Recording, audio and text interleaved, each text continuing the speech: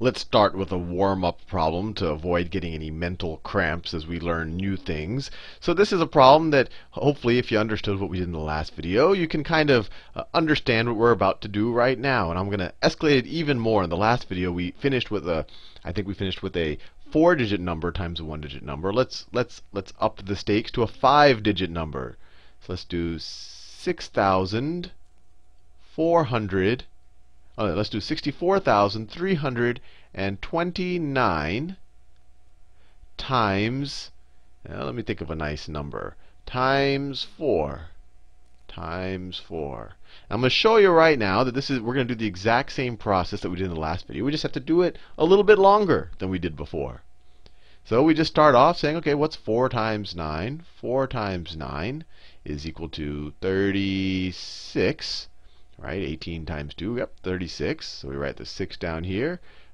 Carry the 3 up there. Just put the 3 up there. Then you got 4 times 2. 4 times 2.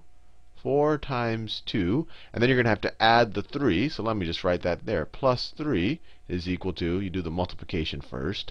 So you can even think of it as an order of operations. But you just should know that you do the multiplication first. So it's 8 plus, so 4 times 2 is 8, plus 3 is equal to 11. Put this one down here and put the 110 and 11 up there. Then you got 4 times 3. 4 times 3. 4 times 3. You got that one up there, so you're going to have to add that plus 1 is equal to, that's going to equal 12 plus 1, which is equal to 13. So it's 13. Then you have 4 times 4. 4 times 4. You have this little 1 hanging out here from the previous multiplication, so you're going to have to add that. And that's equal to 16 plus 1. It's equal to 17. Stick the 7 down here. Put the 1 up there. We're almost done. Almost done. And then we have 4 times 6. 4 times 6 plus 1. Plus 1. What is that? 4 times 6 is 24 plus 1 is 25. Put the 5 down here. There's nowhere to put the 2. There's no more multiplications to do, so we just put the 2 down there.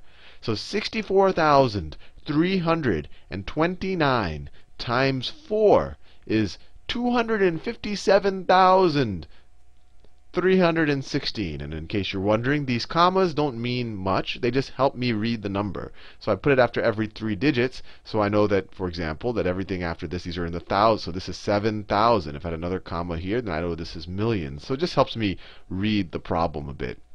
So if you got that, you're now ready to escalate to a slightly more complicated situation. Although the first way that we're going to do it, it's actually not going to look any more complicated. It's just going to involve one more step. So everything we've done so far are a bunch of digits times a 1-digit number. Now let's do a bunch of digits times a 2-digit number. So let's say we want to multiply. Let's say we want to multiply 36 times, instead of putting a 1-digit number here, I'm going to put a 2-digit number. So times 23. Aha. So you start off doing this problem exactly the way you would have done it if there was just a 3 down here. You can kind of ignore the 2 for a little bit. So 3 times 6 is equal to 18. So you just put the 8 here, put the 10 there, or the 1 there, because it's 10 plus 8. 3 times 3 is 9. 3 times 3 is 9 plus 1. So 3 times 3 plus 1 is equal to, that's 9 plus 1 is equal to 10.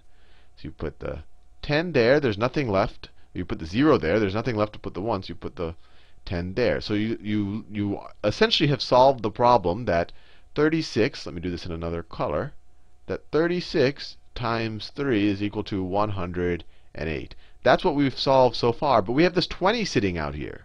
Right? We have this 20. We have to figure out what 20 times 360 is. Or sorry, what 20 times 36 is. So what you do to multiply, this 2 is really a 20. And to make it all work out like that, what we do is we throw a 0 down here. We throw a 0 right there.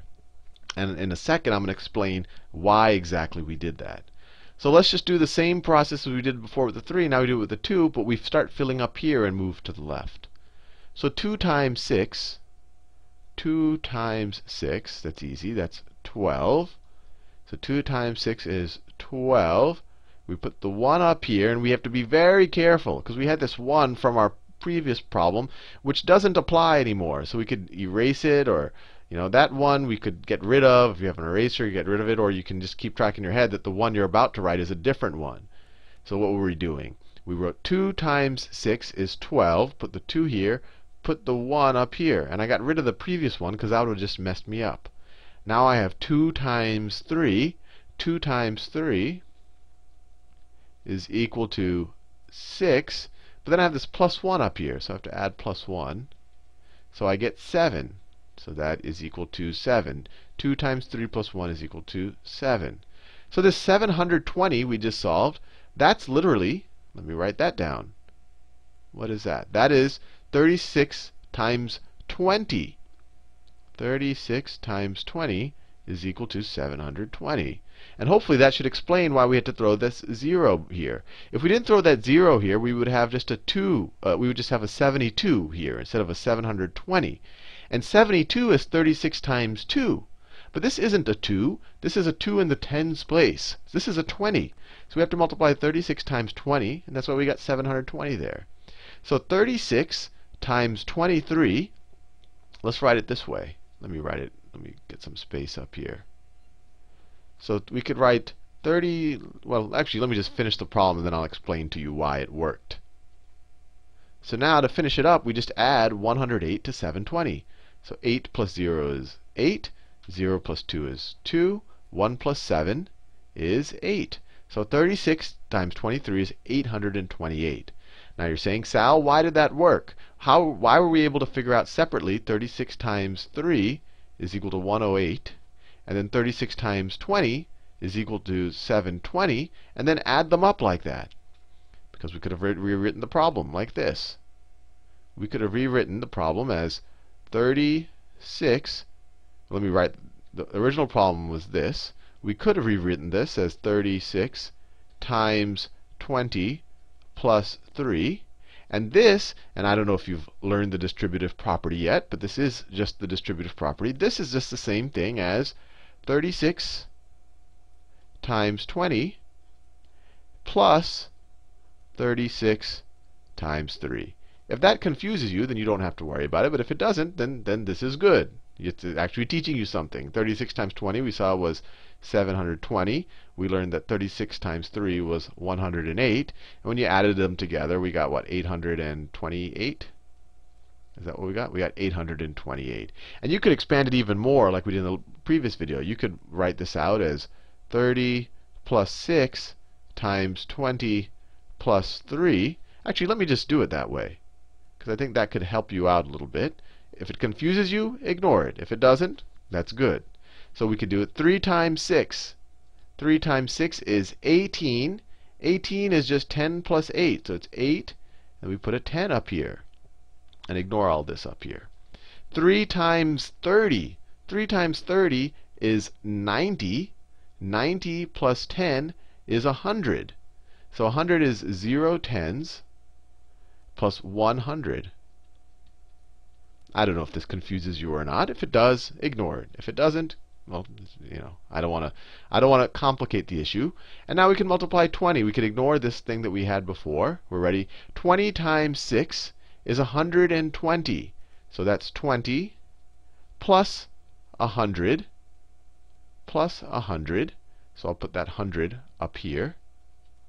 20 times 30, you might not know, is 2 times 3, and you have 2 zeros there. And I think I'm maybe jumping the gun a little bit, assuming a little bit too much of what you may or may not know. But 20 times 30 is going to be 600, and you add another 100 there, that's 700.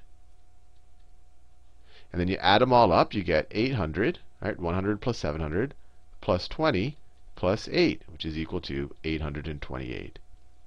My point here is to show you why that system we did worked, why we added a 0 here to begin with. But if it confuses you, don't worry about that right now. Learn how to do it and then maybe re-watch this video. Let's just do a bunch of more examples, because I think the examples are what really, hopefully, explain the situation. So let's do 77.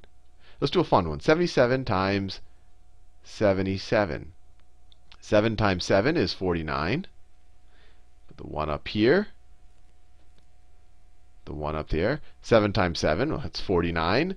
Plus 4 is 53. 53. There's nowhere to put the 5, so we put it down here. 7 times 7 is 49 plus 4 is 53. Stick a 0 here. Now we're going to do this 7. So stick a 0 here. 7 times, and let's get rid of this right there because that'll just mess us up. 7 times 7 is 49. Stick a 9 there. Put a 4 there. 7 times 7 is 49 plus 4, which is 53. 53. So notice, when we multiplied 7 times 77, we got 539. When we multiplied 70 times 77, we got 5,390. It makes sense. They just differ by a 0, by a factor of 10. And now we can just add them up. And what do we get? 9 plus 0 is 9. 3 plus 9 is 12. Carry the 1. 1 plus 5 is 6. 6 plus 3 is 9. 9. And then we have this 5. So it's 5,929.